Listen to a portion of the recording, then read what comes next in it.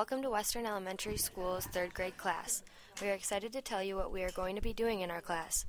We will keep this webpage up to date in order for you and all of our friends to see how well we are doing with our project and the new information that we are learning. There is also a section for comments and questions for all of you to have a hand in our project as well. Recently, our class has begun on a journey to discover the benefits of a classroom garden. We will be going in-depth on how plants grow, the benefits of growing your own produce, and a wealth of other information. Students will be communicating with students from another school across the country that has already started a classroom garden.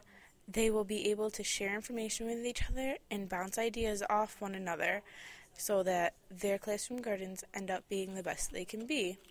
By the end of this project, the goal is for the students to be able to harvest their produce and make a meal for their families out of this produce. Through our gardening project, our class will have the opportunity to work with a unique resource called ePals. ePals is a safe and educational global community that connects classrooms around the world. Our class will be writing and speaking with a class in Tucson, Arizona. We thought this was a good place for the students to connect with because of the extreme differences in gardening conditions between there and Michigan. The students will create a special learning community, exploring the similarities and differences in resources such as water and earth, as well as the kinds of plants each class has in their gardens. They will also learn from each other by sharing gardening techniques, procedures, results, and information about the climate of their state's land for comparison. This is a great opportunity for the students, and we are excited to share it with them. Another aspect of our project is the opportunity to go out into the community and visit local farmers markets, nurseries, and interview experts on gardening. At the farmers markets, the students will be able to ask local farmers for tips on how to better our classroom's garden and about their own farms and/or gardens.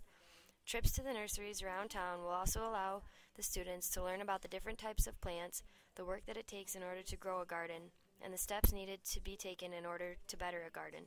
The students will have the opportunity to interview people in the community who farm and/or garden for a living. Thank you for taking time to listen about what your child is doing in our classroom. We will be sending more information home throughout the unit.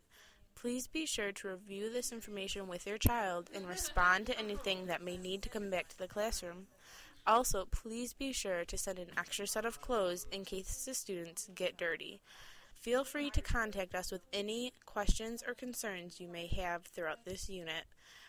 We hope that you enjoy the project as much as we do and the kids.